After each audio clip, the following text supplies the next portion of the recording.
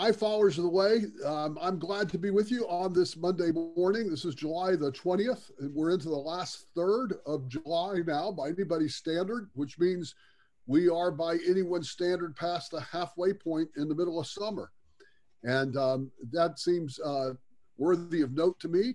And also, we're saying welcome to any who are gathering us with this Bible study. I'm here joined by the Reverend Peacock, the Reverend Will Wellman, the Reverend Ken Hubble, who's been dreaming overnight, sharing some of his dreams with us, and the Reverend Nicole Abnor. Thank you, colleagues. This is unusual. There aren't a lot of places where you'll find the pastors associated with the congregation gathering on Monday morning to look at the scripture for the Sunday coming ahead and sharing it like this online. So I am grateful for the chance to begin the week with you all. We'll post this a little afternoon, and we are especially glad to have with us those who may be visiting, those who may be signing in for the first time. We try to post this every week, and we particularly appreciate your comments, whether you email those to us or and you can send them to me at john@palmacia.org, and I'll forward them to the others, or you can look on our webpage and get their email addresses, or whether you post them in the portals and comment sections underneath the social media spots where you see this coming up. That dialogue is helpful to us. It's not only encouraging, but stretches us, and we tolerate disagreement pretty well. We are grateful for the places where your observations and comments come in to be a part of the narrative and Bible study as well. So thank you. Thank you for being here.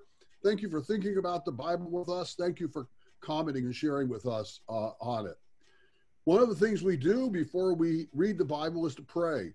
And the followers of the way have been meeting for over 25 years on Mondays and have consistently opened and closed with prayer in this hour Bible study. And we are grateful to be able to be a part of that tradition in the world as well. So I'm going to ask my colleague who agreed to open in prayer to go ahead and pray us in.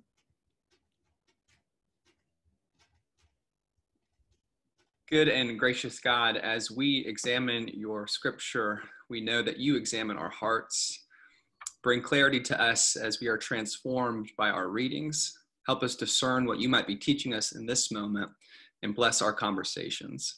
We pray these things in your Son's name. Amen. Amen. And then Will Wellman, ever helpful, has got the lectionary text to put up and share with you all. And you can find this text yourself, friends, if you want to pull it up. You can find this text listed as a lectionary text a number of different places. The Vanderbilt lectionary pages or at textweek.com. This is the lectionary gospel reading for the last Sunday in July. And you can see it splits. It drops out a section in the middle, and that's the passage that we looked at last Sunday. And now we're picking up the passage that was immediately prior to that and coupling it with the passage that we just left. The passage for last Sunday was a little bit more of an extended parable and included Jesus then commentary on it when the disciples came to him and asked him to explain it to them. And so now the lectionary scholars are putting together smaller parables, several of them just a verse each, and weaving them together and bringing them to us. We're continuing in this middle part of Matthew's gospel as Jesus walks along Galilee teaching, to hear his teaching, and he's particularly preaching with parables. And so this summer we have been looking at one parable after another, and that continues to be the case today. So I think Mike said he would read it, right, Mike? And so if you'll go ahead and read the text for us.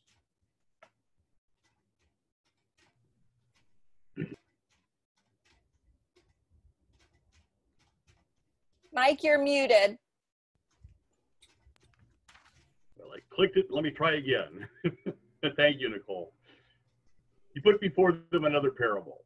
The kingdom of heaven is like a mustard seed that someone took and sowed in his field.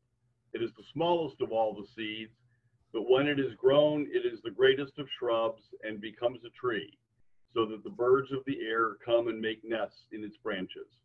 He told them another parable. The kingdom of heaven is like yeast that a woman took and mixed in with 3 measures of flour until all of it was leavened.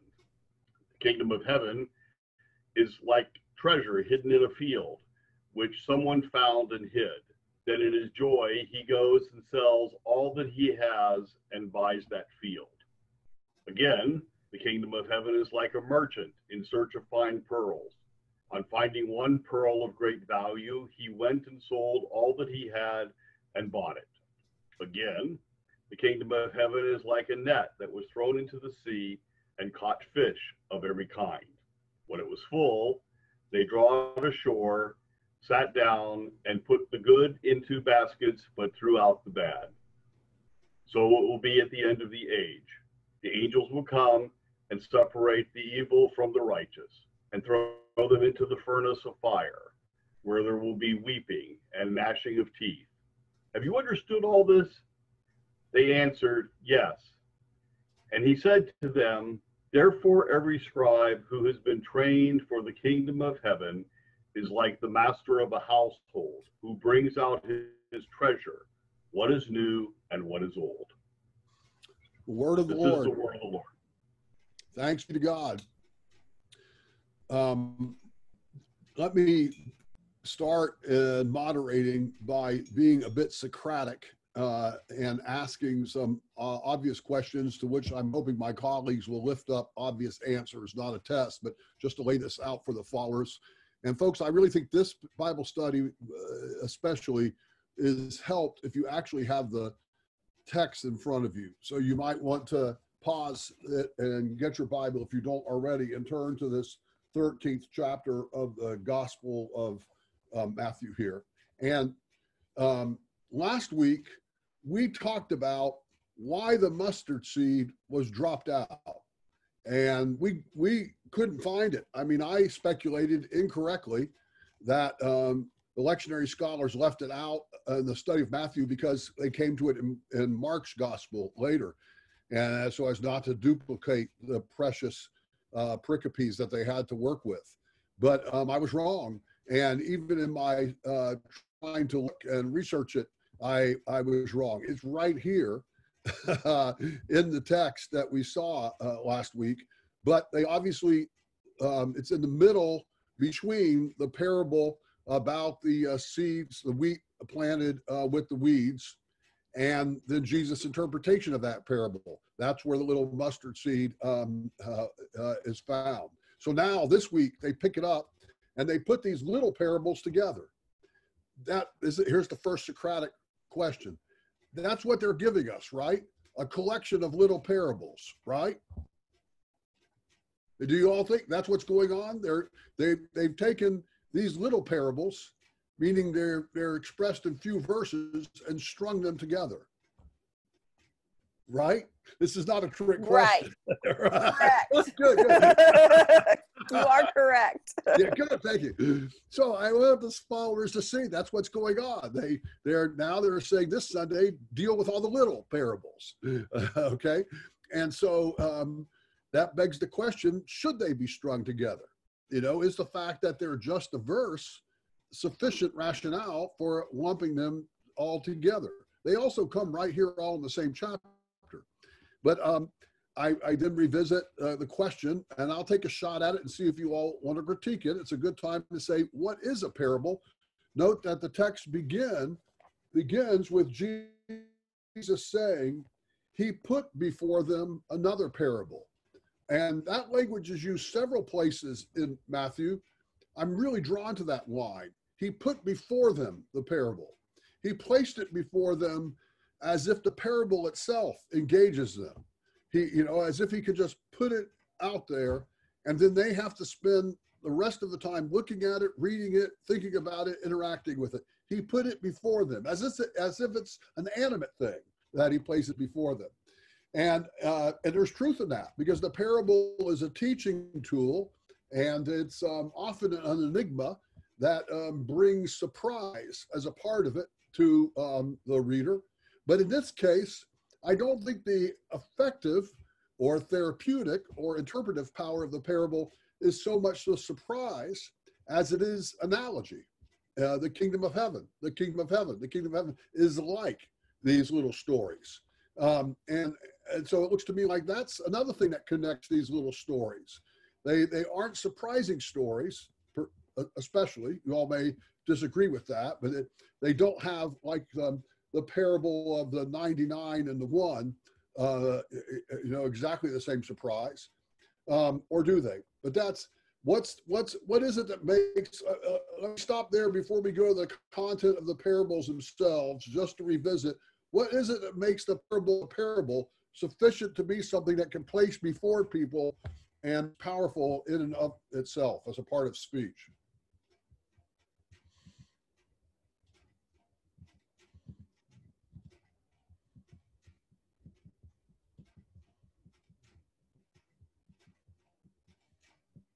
Well, John, I mean, I think that it's a parable in part, as you're saying, is the introduction, the kingdom of heaven is like, which is part of the formula that we receive and Jesus often uses as he enters into the telling of parables. And here's a section, and I'm resisting getting into the content, so I'm going to stop there.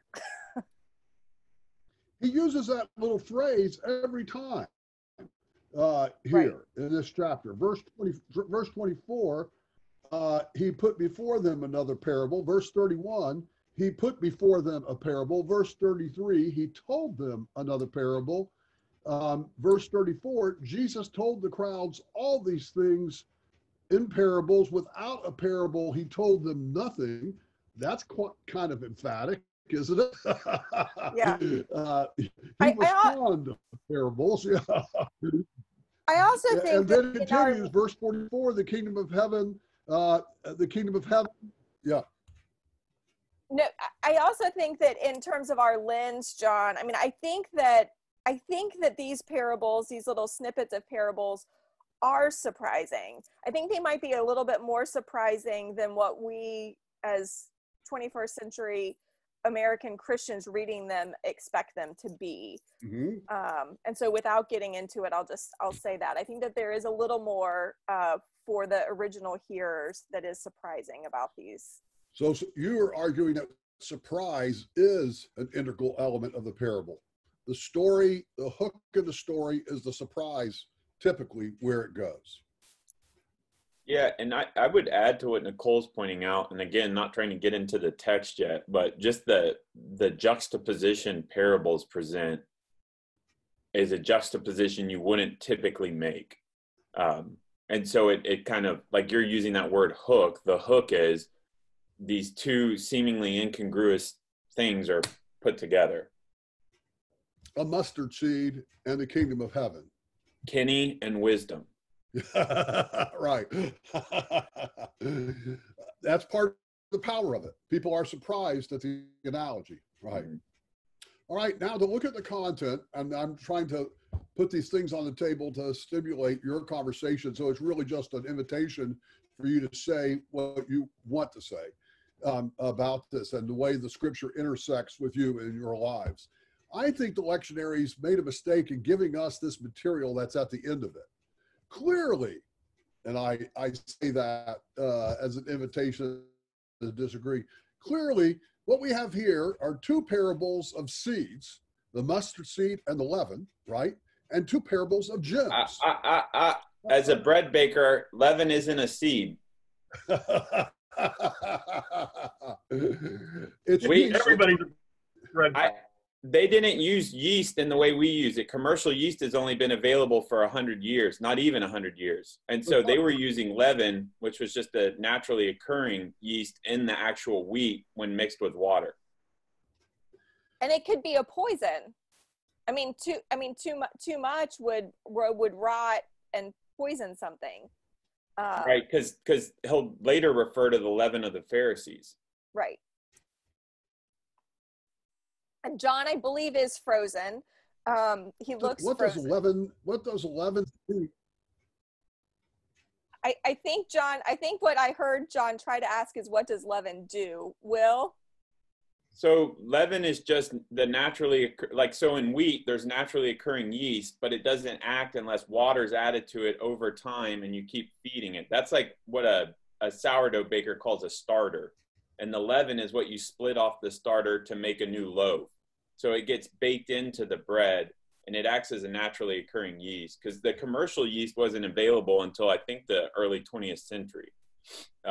And so you had to have it from kind of creating it out of wheat. So what do seeds and yeast have in common? And that's not a trick question. I'm trying to argue that there are two kinds of parables here in these short parables. One is about gems, treasure, and pearls, and the others are agricultural based. Is there any commonality for yeast and seeds, or am I just wrong about trying to connect those two? Well, I think oh, go ahead, Nicole.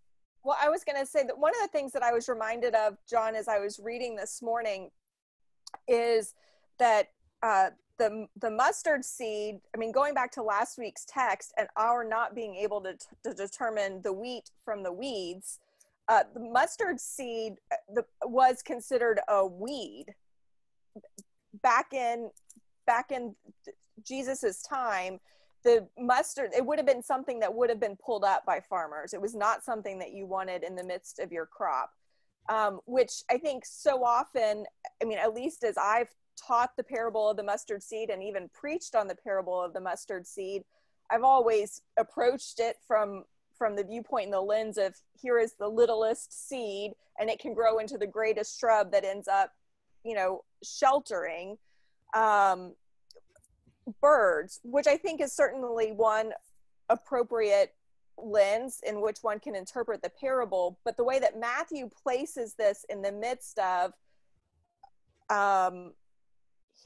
the explanation in the parable of the weed and the wheat, I think that this particular parable is an example of why we are not given the responsibility of determining and pulling up the weeds, because the mustard seed can do really wonderful and great thing. The small seed that you would pull up because you would presume it to be a weed can grow into the greatest of shrubs and becomes a tree, and it provides shelter and growth for animals. And I think the same would be true of this sentence about the yeast and the mixing in. You know, yeast, naturally occurring yeast back in Jesus's day, I think it was utilized, Will, correct me if I'm wrong, but I think that it was even utilized to like help decompose and rot things like bodies, I think. It was part of, I think, like the embalming process, if you will, but it also could give you food poisoning. I mean, leaven was not something that was commonly utilized because of the chemistry of it. So, you know, again, here you have yeast, which I would then make the interpretive jump of would be like a weed, right? It would be something that you would not typically utilize. It would be something that you would pull out and throw out. And yet in these examples is something that, should it be left to flourish, can be positive. God can do something with it. I agree with Nicole. In reading the commentaries, I think the related element, as Nicole was lifting up, is that if the mustard seed became part of the wheat that was utilized to turn into bread, it had the ability to contaminate the bread, to make it non-usable once the mustard plant seed, whatever, had become involved in the wheat itself. So I think that's an additional element that's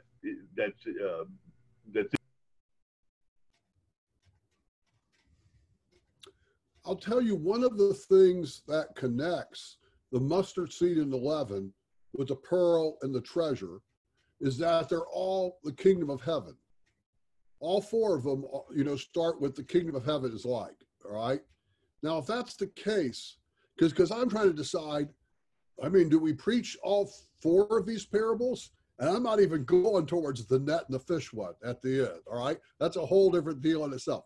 But do we preach all four of these parables together, or do we preach yeast and seed and pearl and treasure? What hooks them together is the kingdom of heaven. But in what way are they hooked together in continuity between yeast and leaven and pearl and treasure? What's the link? If there are these just two completely different aspects of the kingdom of heaven, small things that grow forth and small things of great value, or hidden things of great value? Well, I think they can go together with a message that is essentially that each of the parables talk about seeing something in the facts that others may not see, and that relates to issues of faith. I think that allows us to understand out of this, or potentially understand out of this, that faith gives us a certain amount of knowledge, or gives us a way of looking at things that other people may not have, and that's one of the elements of faithfulness that's being lifted up in the combinations.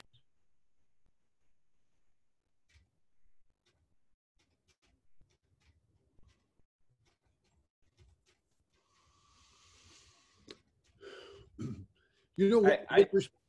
Go ahead, Will. Oh, well, I was just going to say, to kind of add to what Mike was saying, is the focus on the present reality versus the kingdom of heaven, and the incongruity between the two. And so you see the seed that becomes a giant bush, and there's a huge incongruity to the two, and yet something connects them, right? The same with the leaven. The leaven is something you add to create bread, and all of a sudden this flat wheat all of a sudden becomes a giant loaf that has risen.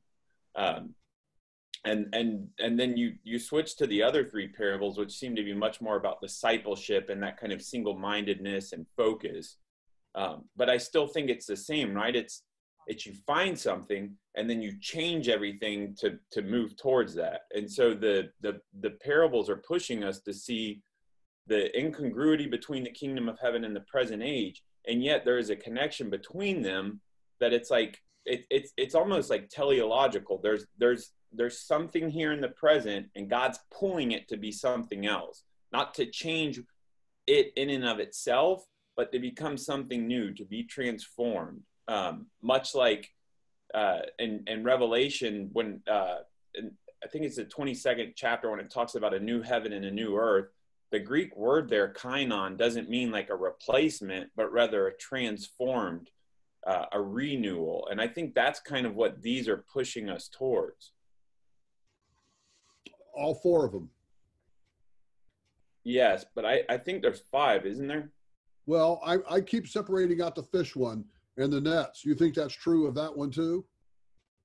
No, I'm saying the leaven, the mustard seed, the field, the treasure in the field, the pearl, and then the fish. The fish. That's what I'm saying. Do you think what you just said is true of the fish too? Yes. But I'm not using the fish twice. The fish seem different. What's that, John? The fish parable seems different than the other 4 to me.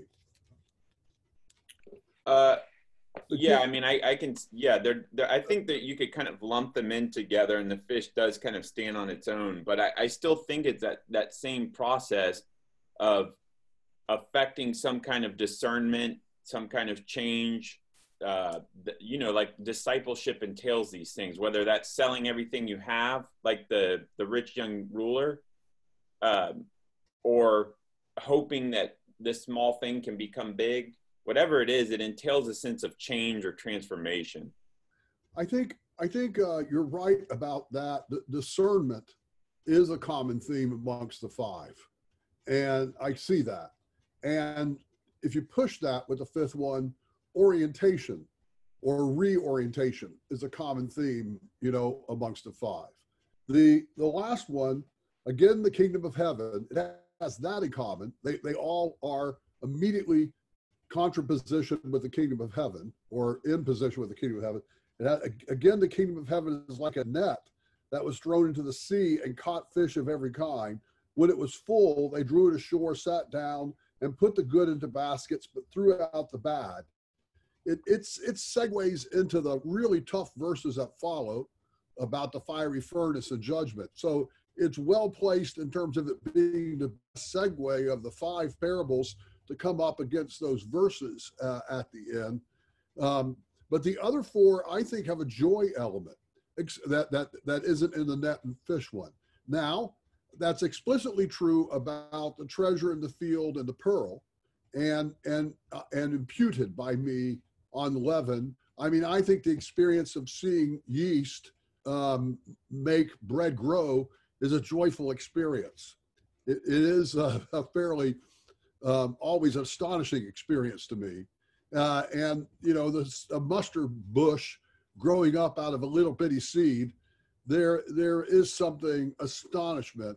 So the first 2 are not explicitly joyful, but I believe in the power of them and productivity of them. There's joyfulness in them. And the next 2 are explicitly joyful. And the last one, I don't know, maybe I'm wrong about the joy in that, because if you're a fisherman, anytime you throw your net over and you pull it up and it's full of fish, that's a joy moment. You know, if you have enough fish that you have to go through and divide them into good and bad, you know, that's a pretty big haul. So maybe there's joy implied in that one too. But it gets so close to the fiery furnace, it burns the joy off for me pretty quickly.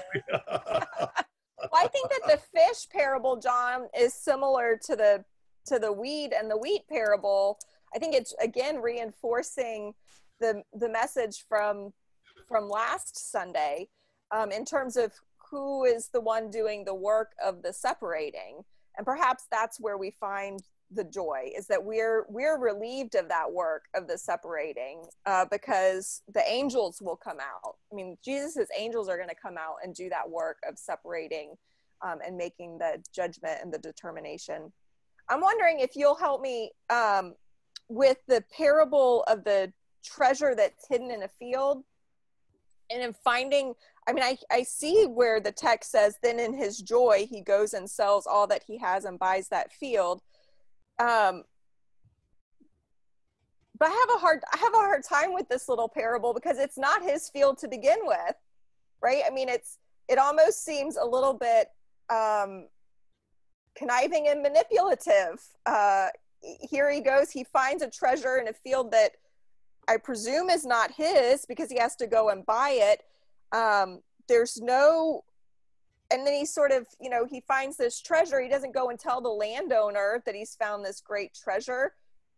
He sells everything in order that he can buy it, which seems a little sneaky to me. So what is that's interesting, the ethical dilemma of the property buyer. But I would counter with, maybe the other person doesn't see that as a treasure, whatever it is, which I think is, I think that's the beauty of these parables, right? Is they're expansive in their metaphorical capacity.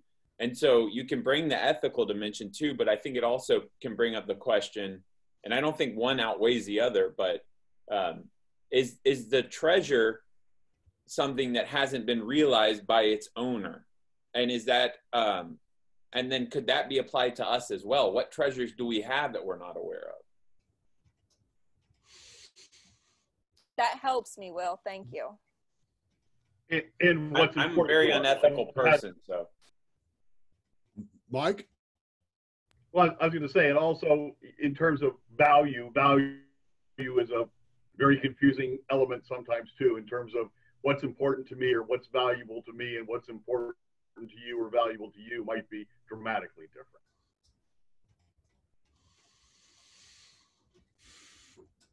Both the farmer, assuming the field person is some kind of agricultural person, the farmer in the field, and the pearl man, who's a merchant. So both the farmer and the business person are moved by joy. I wrote down the Greek phrase because I was engaged with the notion that it's moved, they're changed. that there's movement by joy. Apotes karos auto. That it isn't just that they had joy, but that the joy was an engine of change in them. And neither one, it seems to me, thinks that they're losing something in the selling they do. The joy enables the selling. They don't seem to have a sense of sacrifice here to me, but rather they seem to have a sense of great gain, even though they sell everything. The person sells all that he has to get the field with the treasure in it, and the merchant sold all that he had. They sell everything in order to get the one thing, but they both have joy in that. And I'm wondering economically what that means for Matthew's community and for Christians.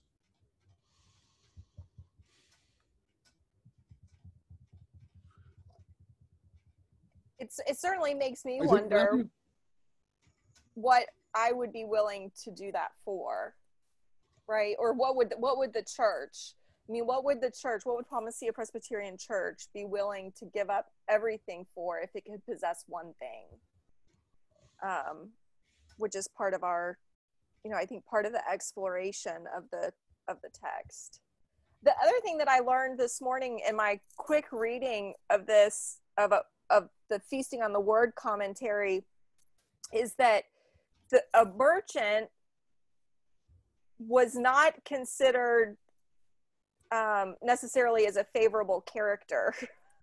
That merchants were considered, this particular commentator said, are the modern day equivalent of like a used car salesman. So sort of someone that you enter into negotiations with sort of suspiciously. You expect them to be trying to kind of take advantage of you in a way, sell you something for more money than perhaps what it's worth. And so the idea that this merchant, this would place such value on one pearl to go and sell everything in order to buy it, I think is part of this, going back to that surprise, that juxtaposition, that surprise factor of the parable that we might just read over. In neither case are they instructed to sell. In both cases, they seem to sell willingly. The finding itself is the engine and the joy from it that causes them to sell everything. I think that's relevant. I don't know how, but the fact that what they do, that's fairly radical, selling everything they had, is driven not by a moral rigor, but rather by a joy. On a connection I'm seeing is earlier in the Sermon on the Mount, we say Jesus talking about storing up treasures and treasures in heaven. He says, where your treasure will be, there your heart will be also. And I'm wondering if there's an element in these parables that help consolidate that idea. And if we really find something worth living for, if we find that treasure in the field, that pearl, to get rid of everything else helps us keep our heart on the kingdom of heaven, our heart on what we find truly important. That does seem a connection to me, Ken. I think that is relevant. The gem parables, the treasure in the field and the pearl, are unique to Matthew. They're not in any of the other gospels. The yeast and seed shared amongst the synoptics, but the gem ones and the joy, which I don't think of Matthew typically as the gospel of joy. He certainly is. He's got these lines about the fiery furnace more frequently than the others, but the gem parables and the joy in them are unique to him. And I'm wondering if this isn't a description of a Christian community that's fairly motivated through good news in terms of the way they manage their economics. And maybe Ken, in terms of finding fellowship amongst a common reorientation of their treasure, their heart. And when that has happened, that shapes their economics. I mean, the phrase sell everything they had, which is repeated from the rich young ruler story, that's a radical phrase.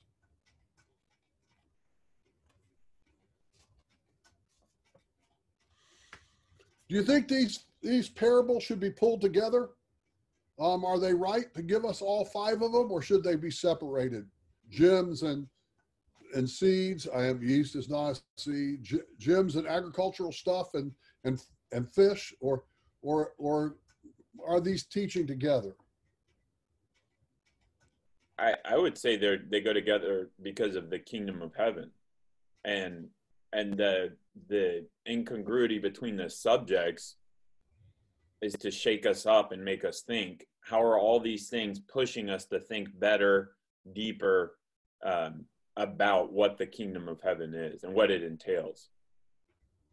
And that Jesus is lifting up the kingdom of heaven is like some very ordinary, common, mundane, boring things, like the mustard seed and leaven, and also like some surprising and wonderful and big things like treasure and a pearl. So I think part of that is our need, our encouragement to look towards in our own lives, what is the kingdom of heaven like? And we don't need to just look at the big and the grand, but we also need to look in the very common, everyday elements that surround us as well. I agree with that, but in my mind, from how I see the parable, I want to carve out the parable of the mustard seed, and I want to put it with the reference that's down the road a little bit here in Matthew, in the 17th chapter, where it comes back again, and the actual language is, if you have faith as a mustard seed, you shall say to this mountain, move from here to there, and it shall move, and nothing shall be impossible to you. In my life, as interesting thing goes, I found a little framed copy of that verse yesterday while doing some pandemic cleaning, which is a frame from my mother-in-law when she and Connie Darby and lots of other women of this church, used to meet in their mustard seed class, and it was sort of the center of their faith, this text. And so I want to pull the mustard seed text away and hold it up with the text found later in Matthew and emphasize the power of the mustard seed, the ability to move mountains kind of message from it. But I do see it wrapped with the other parables in terms of the connection to the kingdom of God. And so I guess that's why the text has written it the way that it has, separating the reference to the mustard seed into 2 different. Yeah, I could see that, Mike, preaching on the mustard seed with the various references to it, that has attraction for me. But then I like the idea of preaching on the gem. I mean, looking just at the gem stories. But the lectionary scholars are pulling these 5 together. So let's just look a little at this one at the end before we end. Again, the kingdom of heaven is like a net that was thrown into the sea and caught fish of every kind. And it was full, they drew it ashore, sat down and put the good into baskets, but threw out the bad. So it will be at the end of the age, the angels will come out and separate the evil from the righteous and throw them into the furnace of fire, where there will be weeping and gnashing of teeth. And that verse, because it's such a weeping and gnashing of teeth is a painful and suffering image and a violent image.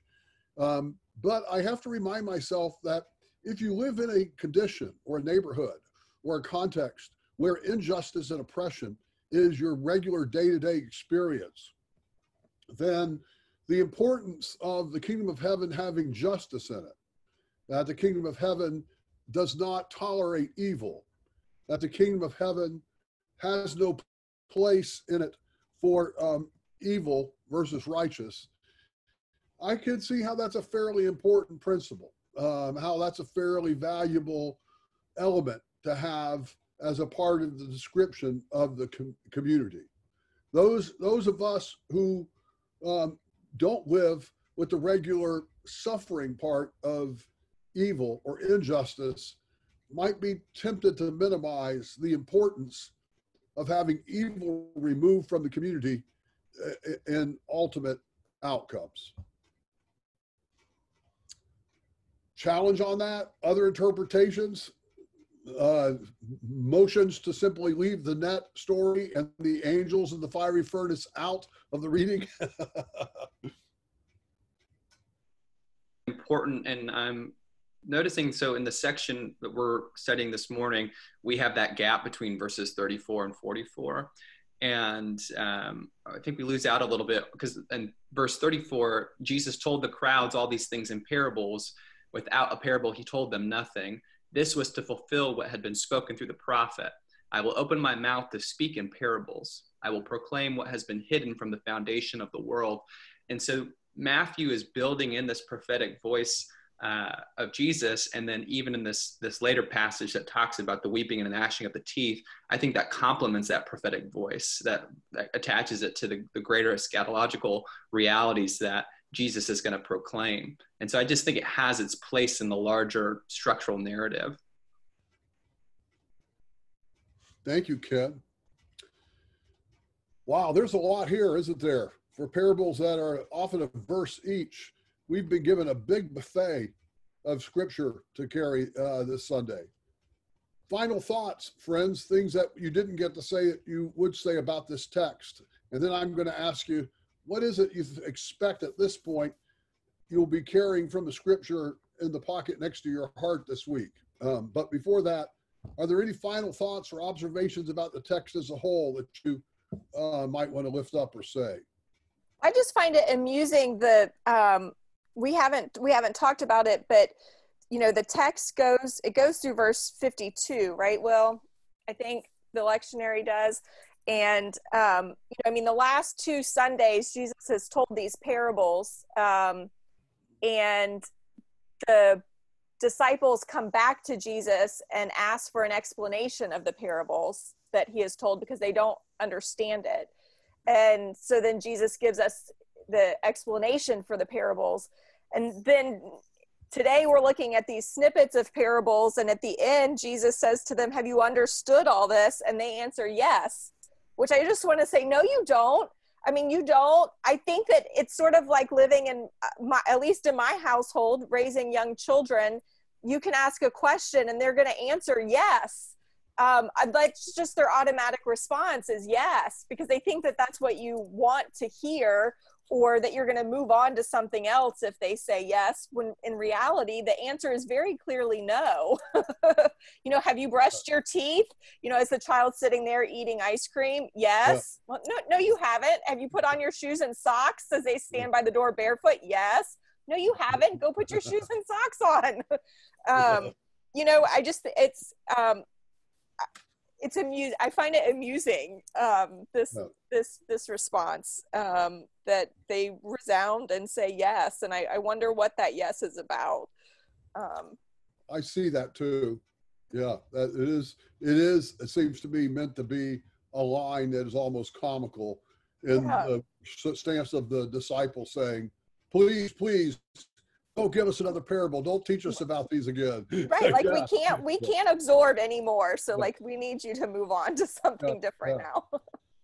You know, they used to tell the story about Stonewall Jackson who was a professor of military history before you know, his role as a Confederate general in the Civil War, which is a terrible role for him to play. But he was apparently a very pedantic lecturer, and he would lecture on artillery science, and then he would stop and he would ask the students, does anyone have a question?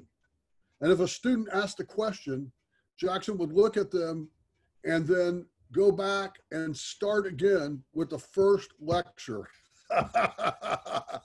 and just go through the whole lecture series again until he got to that point.